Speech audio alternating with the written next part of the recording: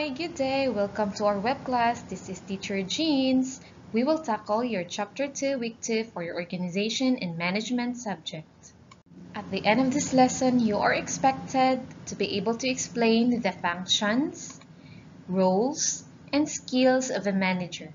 You can also watch my other videos in relation to this subject at my YouTube channel, Teacher Jeans. So let us define first what is a manager. So, manager is an individual who is in charge of a certain group of tasks or a certain subset of a company. So, a manager often has a staff of people who report to him. And manager's job is to lead the staff he is heading towards the achievement of a common goal. So, he makes sure that the organization's goals are carried out by his department based on the plan set by the organization.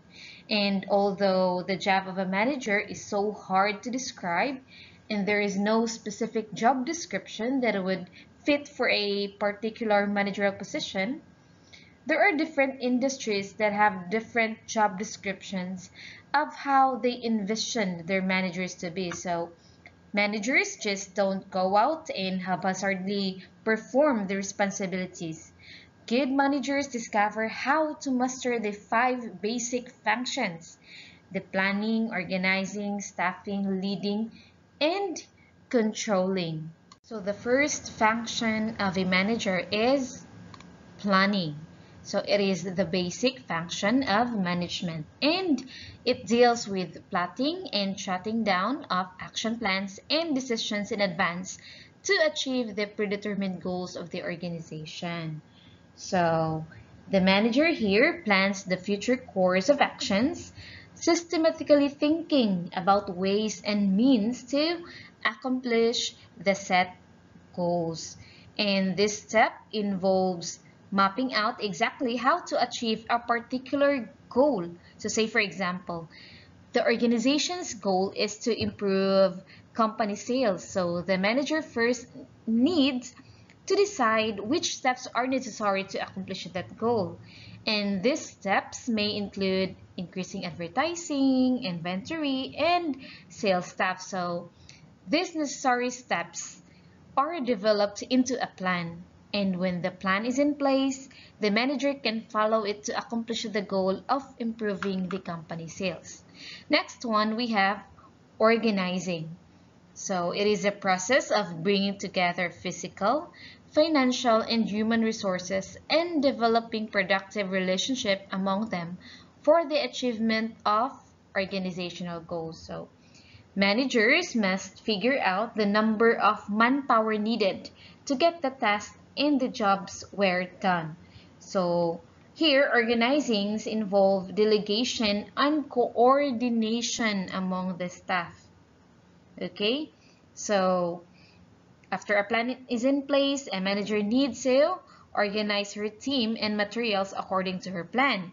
So again, assigning work and granting authority are two important elements of organizing.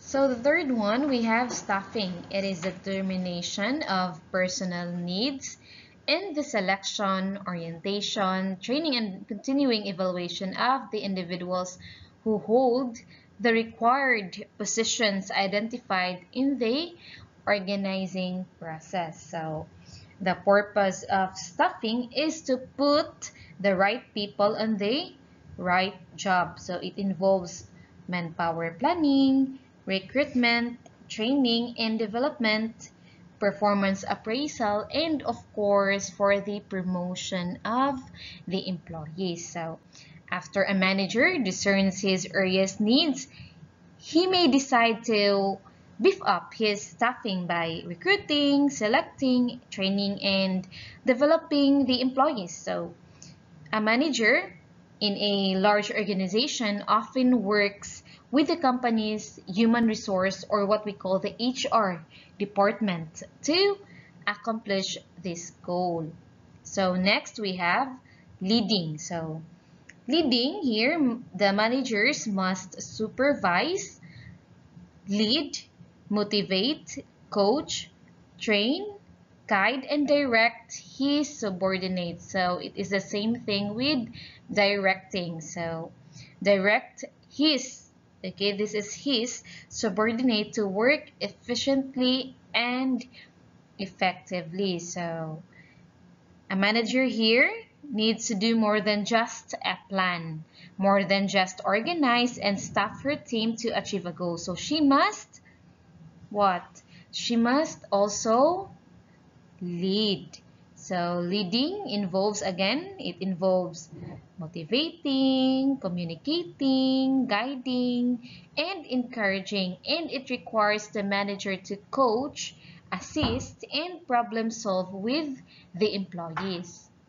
So as mentioned, the elements of the leading as function of the manager. So it involves supervision, motivation, leadership, and communication. So for supervision, so it implies overseeing the work of subordinates by their superiors, and it is the act of watching and directing work and the workers. So next one, the motivation. So it means inspiring, stimulating, or encouraging the subordinates with zeal to work. So it must it could be positive, negative, monetary, non-monetary incentives. So those are the in, intrinsic motivations and other motivations that are applicable for the employees. So next we have leadership. So it may be defined as a process by which manager guides and influences the work of subordinates in the desired direction.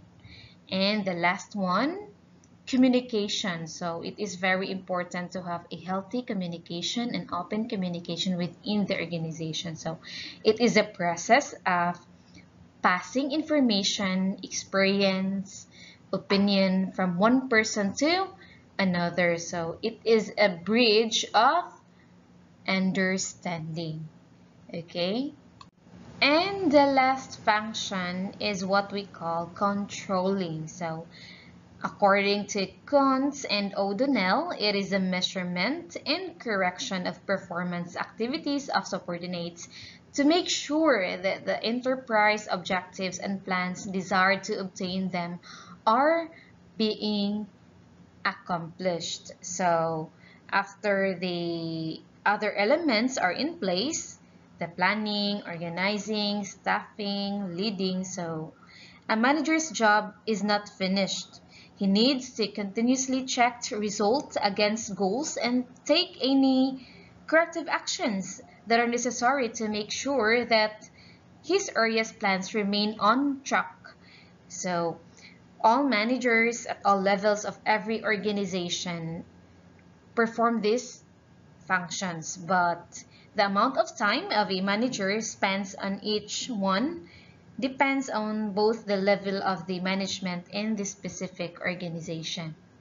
Controlling has the following steps. First, you have to establish standard performance, and then you have to measure the actual performance. You have to compare the actual performance with the standards and apply corrective action. A manager wears many hats. So, not only is a manager a team leader, but he or she is also a planner, organizer, cheerleader, coach, problem solver, and decision maker. So, all rolled into one. And these are just few of the manager's roles. So, in addition, managers' schedules are usually jam-packed. So whether they're busy with employee meetings, unexpected problems, or strategy sessions, managers often find little spare time on their calendars. So, and that doesn't even include responding to email. So one of the most significant research as to the role of manager in an organization comes from Henry Mintzberg. So he is a Canadian researcher who believes that a manager's work is never really done. So do you agree with that? So first, these roles fall into three categories. So we have interpersonal, informational, and decisional. So the interpersonal, so this role involves human interaction. So it composed the figurehead, the leader, and the liaison. Next, we have the informational. So this role involves the sharing and analyzing the information. So this composed of the monitor, disseminator, and the spokesperson. The last one we have decisional. So obviously, this role involves decision making. So it composed of the entrepreneur, the disturbance handler, the resource allocator, and the negotiator.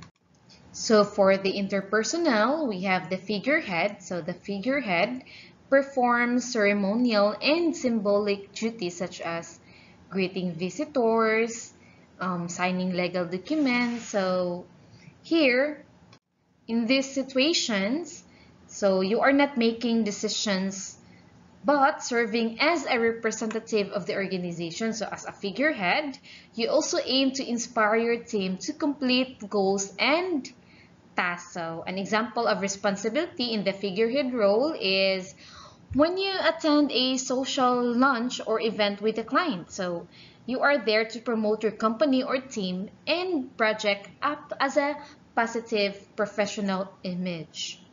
And the next one, we have leader. So the leader here direct and motivate subordinates, training, counseling, and communicating with the subordinates. So again, so the leader managerial role refers to your duty as a manager to oversee the performance of your staff. So overall, you aim to manage the team and the responsibilities of each member to ensure you reach the objectives effectively. So some of your duties in this role include providing guidance. Another example, you have developing and motivating staff and performing evaluation. So another example for this is your team may have a specific sales goal it aims to reach 1 month. So as a leader, you would communicate your expectations to team members and ensure that they understand them. And throughout the month, you would check in with them regularly. Okay, so you have to check it with them regularly to monitor their progress and may provide resources or delegate tasks as needed to help them achieve that goal. The next one we have liaison. So here, the liaison maintains information links both inside and outside organizations. So via use email, phone calls, and meetings. So here in the liaison role, you create and maintain internal and external relationships. So you serve as a connection between different groups of people to ensure that it works runs smoothly. So as a liaison, you can transfer knowledge or information to members across organizations' chain of command or communicate between stakeholders and employees to ensure projects remain on task. So in some situations, you may bring members of your external network into the company to help achieve your organizational goals more efficiently. So for example, as a manager, you would communicate regularly with your employees but also interact with your clients. So in your client conversations, you can gain insights on what their needs are and then relay that information to your employees. So now that they have an understanding of the client's expectations, you can ensure that they here means your employees, to fulfill those needs and deliver a successful result. So let's proceed to the informational. So the first one here is manager is also doing the task to monitor. So monitor here in the monitor role, you seek information related to your organization such as potentially impactful industry changes. So your research includes both external and internal sources. So once you gather all the relevant information, you will analyze it to identify and solve potential problems. So monitoring responsibilities also include assessing the current operations of the organization and identifying potential opportunities for improvement. So for example, you may use your customer feedback to determine how you can improve your existing product line.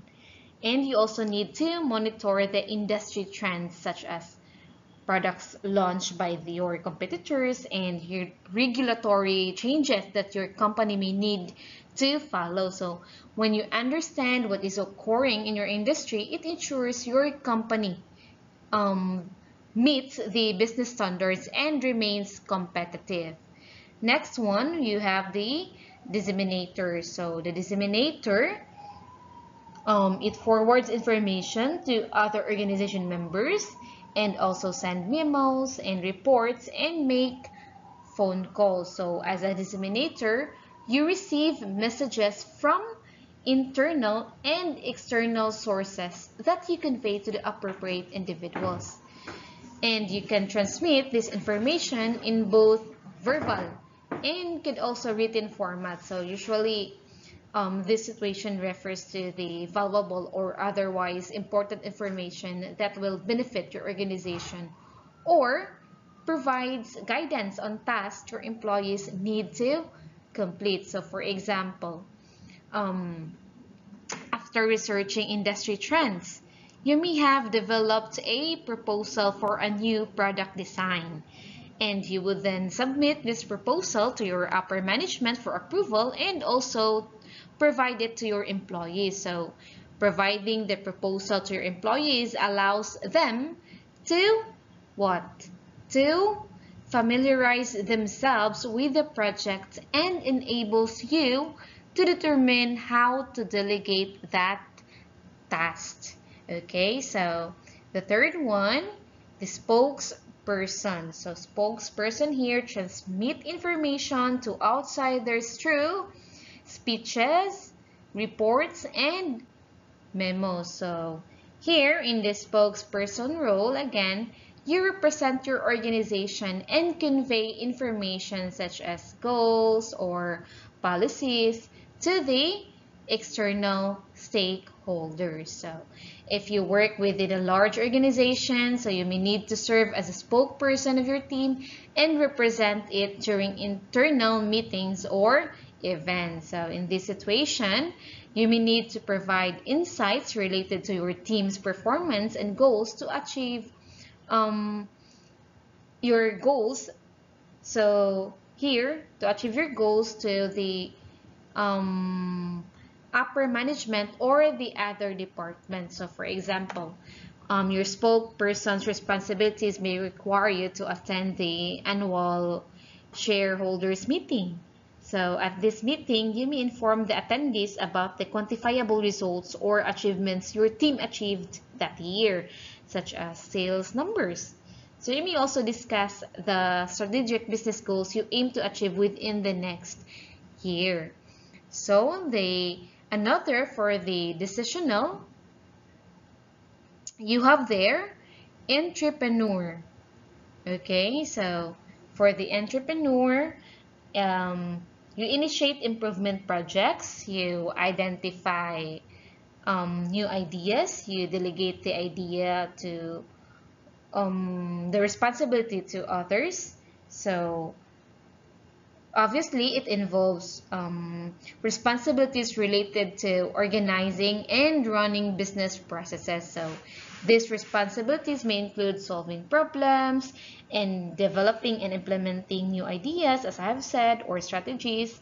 And as an entrepreneur, your ideas or your decisions often promote innovative solutions that move the organization forward. So if you notice slow sales on one of your organization's key offerings, for example, you may decide to develop a new marketing strategy using social media to solve that issue. So next one, disturbance handler. So here, you take corrective action during the disputes or crisis and resolve conflicts among subordinates, and also adapt to environment crisis. So when your organization or team faces unexpected challenges, you take the role of a disturbance handler to help manage the issue. So these challenges can be both internal or external. So whether a client backs out of a contract or you discover a conflict between colleagues. So in these situations, your employees will expect you to take charge to solve the issue and maintain productivity. So for example, um, the managers often receive training in conflict resolution skills. So if a conflict arises between two members of your team, you must handle the situation objectively while ensuring to collaborate on a solution that benefits all parties. So no biases. You often must act quickly to ensure that operations continues to run smoothly and receives a little interruption as possible.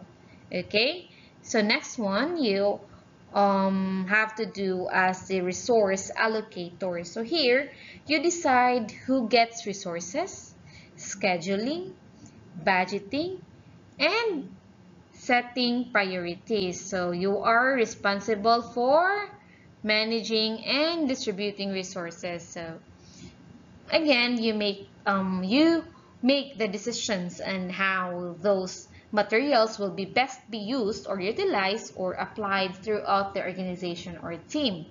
And these resources will vary from funding to equipment to staff members. So for example, if you control the organization's budget, you will determine how to divide funding amongst your departments based on their needs or goals. And the last one, you are also a negotiator. So you represent department during negotiation of union contracts, sales, purchases, budgets, represent department interests. So obviously you participate here in direct negotiation situation. So these negotiations may occur with external parties. So where you will represent the interest of your organization. So you may also host negotiations with internal parties such as other departments of your team members. And successful negotiations will require you to gain buy-in by appealing to the interests and needs of the other party. So for example, you may enter a negotiation with an employee over their salary. So if you cannot meet their monetary request, you may negotiate to a lower number but provide additional benefits such as more vacation days, okay, to make the offer more attractive. And not everyone can be a manager. So certain skills or abilities to translate knowledge into action that results in desired performance are required to help other employees become more productive. So most management books identify 3 types of skills that are essential for a successful management process. So these fall under the following categories. You have technical skills, conceptual skills, and interpersonal skills. So for conceptual, here, let's start first with the technical. So for technical skills, a manager must possess specific knowledge and the ability to use different techniques to achieve what they want to achieve. So these skills requires the ability to use a special proficiency or expertise to perform a particular task. So, for example, the accountants, engineers, market researchers, and computer scientists are examples of technical skills, okay? So, they should possess technical skills. You cannot do financial statements if you are an engineer. You cannot build buildings if you are just an accountant. Okay, so managers acquire these skills initially through formal education and then further develop them through training and job experience. So technical skills are most important at the lower levels of management. So next one we have conceptual. Okay, so conceptual skills, the manager must have the knowledge or the ability to see the big picture of any given situation to be able to create ideas and visualize plans for the future. So here, the skill calls for the ability to think analytically. So analytical skills enable managers to break down problems into smaller parts or to see the relations among the parts and to recognize the implications of any one problem for others. So as managers, you assume an ever higher responsibilities in the organizations, and so they must deal with more ambiguous problems that have long-term consequences. So again, managers may acquire these skills initially through formal education and then further develop them by training and job experience. Then, the higher the management level, the more important conceptual skills become. And the last one, we have the interpersonal skills. So here,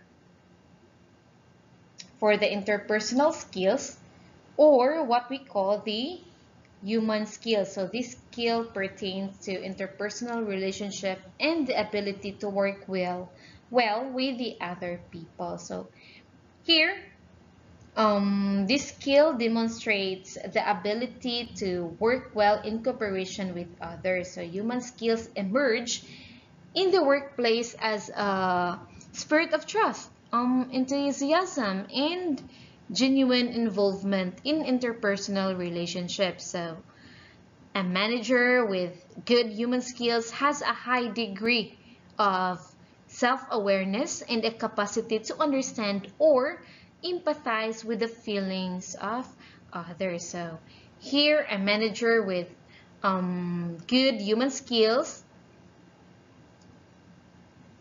um, are very important, no, um, to be sensitive enough with the feelings of other people. So some managers are naturally born with great human skills, while others improve their skills through classes or experiences. So no matter how human skills are acquired, they're critical for all managers because of the highly interpersonal nature of the managerial work.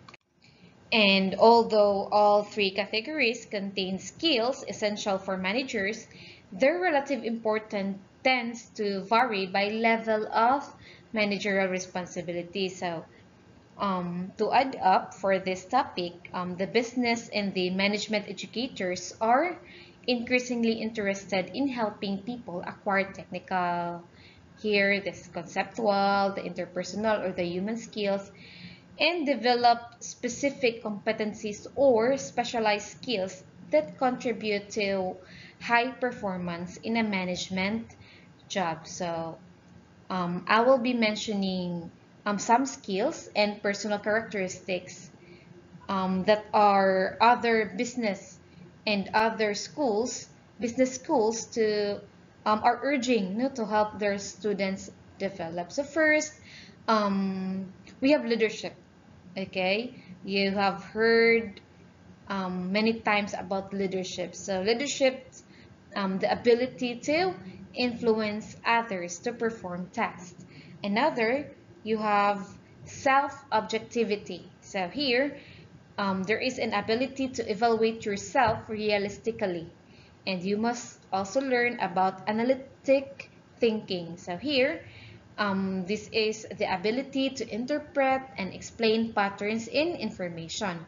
Another one, behavioral flexibility. So this ability to modify personal behavior to react objectively rather than subjectively to accomplish organizational goals. Also, this is very important now, so oral communication, so your ability to express ideas clearly in words. Also, written communication, so your ability to express ideas clearly in writing. And also, personal impact, so the ability to create a good impression and instill confidence. Another one, resistance to stress, so your ability to perform under stressful conditions. And the last one, tolerance for uncertainty, so your ability to perform in ambiguous situations. And that's all for your week 2. See you in your week 3 topic. Thank you.